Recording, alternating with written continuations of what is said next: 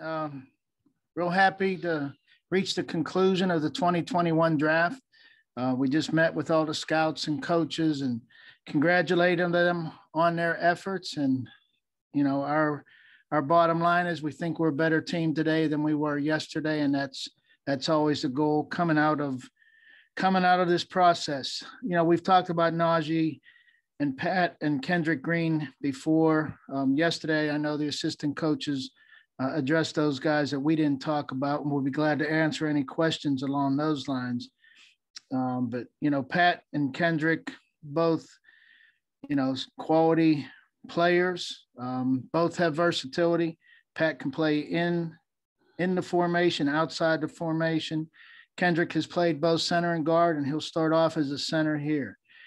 Today we added Dan Moore. Dan's been a 3-year starter down at Texas A&M, playing in the SEC at left tackle, and did a nice job there. Buddy Johnson, his teammate, you know, Buddy was a team captain, but he was also the leader of that group, and that group had several very good players on it, as witnessed by the draft picks today.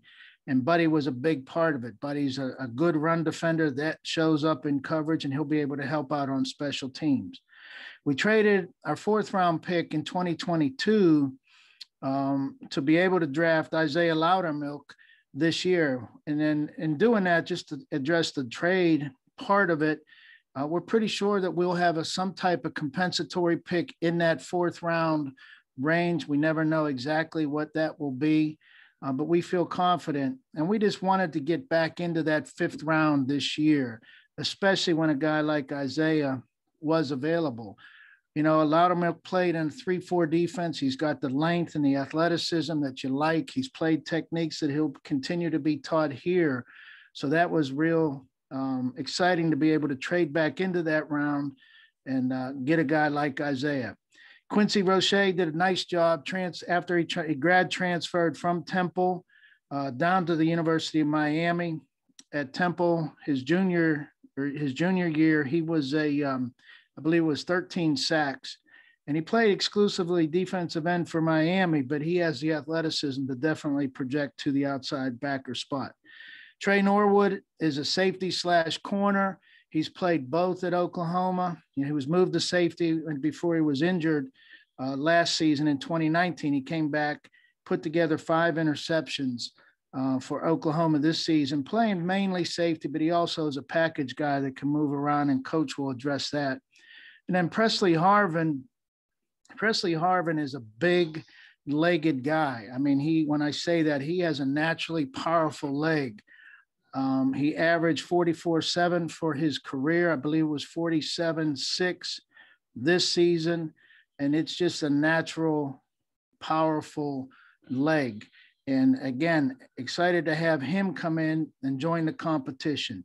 We're in the process of starting to sign free agents. Hopefully we get that process wrapped up here quick, and then we'll be ready to move on. Coach? Nothing to add. I'll be happy to address any questions you guys might have. Kevin did an awesome job of summarizing kind of what we've done today and this weekend to get to this point. Jerry Dulac? Hey, Coach and Kevin, for both of you, is it just coincidence, or did you make a concentrated effort? You took a lot of seniors, guys with multiple starts over their career. Was that any part of the focus? I don't know that senior was a direct focus. I know we really were interested in guys that had an opportunity to play in 2020. You know, no disrespect to those who didn't play in 2020 or who participated in conferences who had uncertainty in that area. We just had a certain level of comfort with people with fluid resumes and participation in 2020. And when it was close, as Kevin had mentioned on several occasions leading up to this weekend, we were going to lean toward those who played in 2020. Joe Rudder.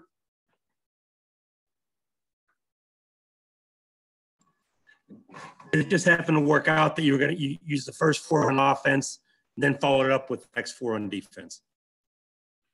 Yeah, again, just to echo Coach's comments about the seniors, there was really no plan for that entering into this draft. That's just the way it unfolded for us. Happy to have some balance. I don't even know what the exact numbers were. It looks like it was 4-4-1. So we included the special teams for the tiebreaker, but it was no intent to do that. And, have hopefully, again, we got balanced help for both sides of the football, or all three sides of the football. Mark Camoli.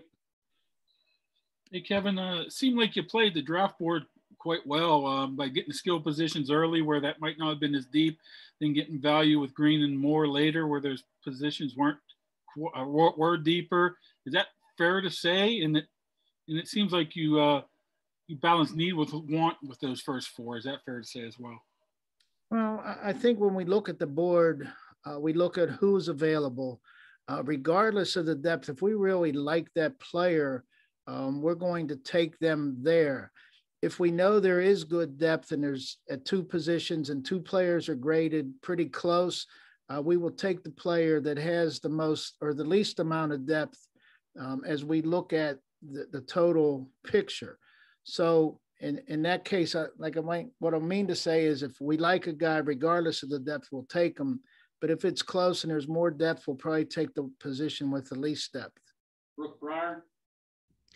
Yeah, Kevin and Coach, when talking with Adrian Clem last night, he mentioned kind of an emphasis on drafting these offensive linemen that have a nasty streak to them. And it kind of seems like talking with the guys across the board who were drafted, that they all have this toughness, this inherent nastiness. How important was it to bring guys like that into the fold, especially when you're doing things like remaking the offensive line? Yeah, I think that's, that play demeanor that you mentioned is something that we always covet, at least, the time period that I've been here. I just think it's a component of football that's time tested and, supersedes all trends and things of that nature. So I don't know if that was a new discussion or a new discovery for us. Will Graves. Mike, on Monday, you made it a point to mention that fixing the running game isn't just exclusively based on, bringing in new faces. That being said, you also, if you look at the first four guys and in general, those guys are designed to maybe help you better in that area. What do you like about that group at all in general? And do you think your running game is better maybe now than it was 3 days ago? I like the players. I like their talents. I like what they were able to do at their universities. As I mentioned on Monday, the acquisition of players is just a component of it. Obviously, I feel better about where we are today than I did on Monday because those are four quality players. But as I mentioned on Monday, it's just a component. We're excited about teaching them. We're excited about training. We're excited about the evolution of our schematics. And all of those things is going to ultimately determine the look of it all. Jeff Hathorn.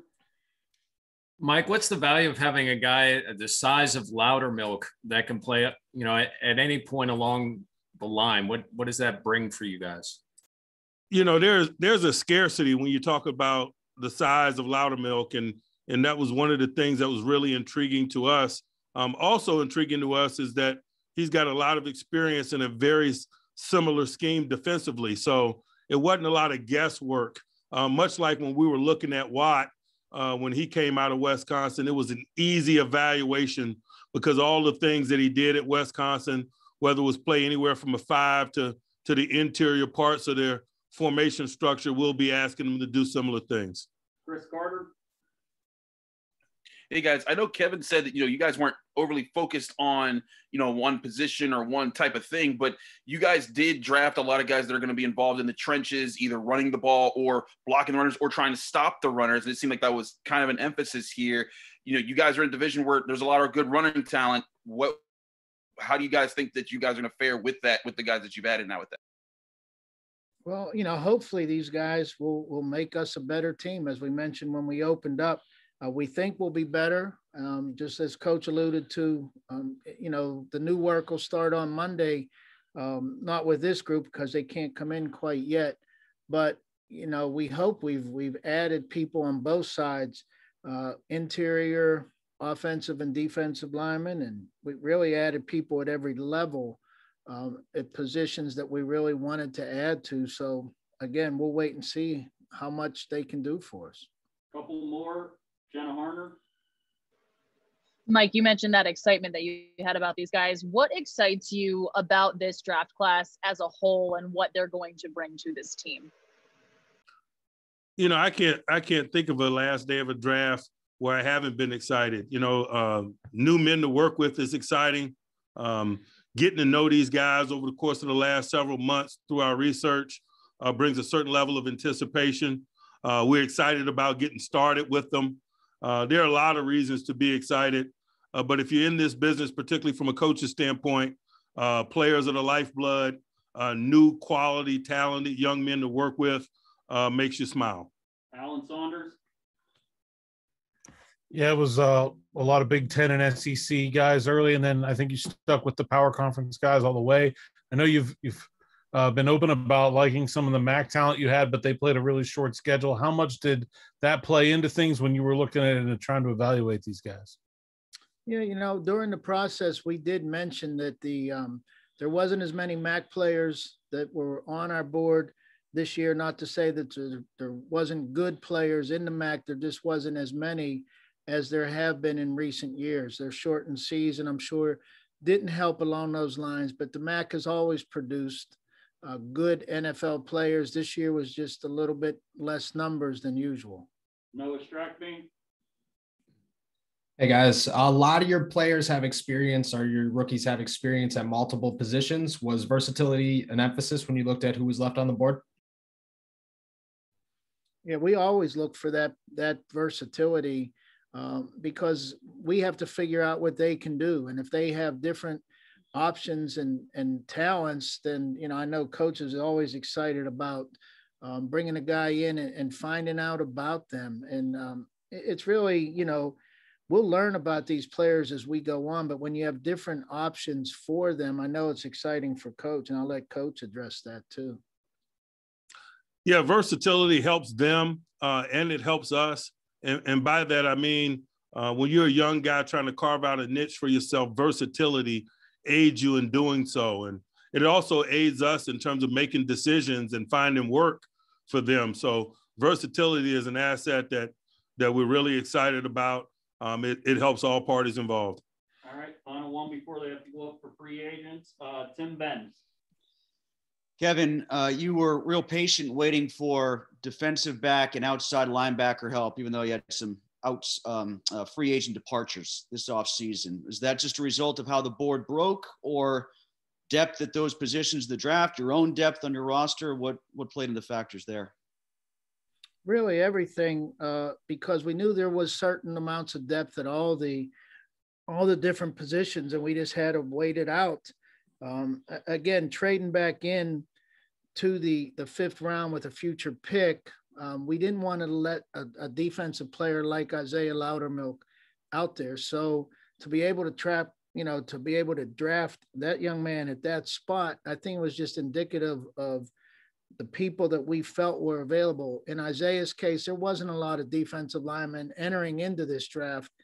And, obviously they started to get picked, and that's why we were willing to trade a pick from next year, because we were pretty sure we'll have some type of compensatory pick. That wasn't the one we traded. We traded our actual pick, but that'll be supplanted by a compensatory pick in some form.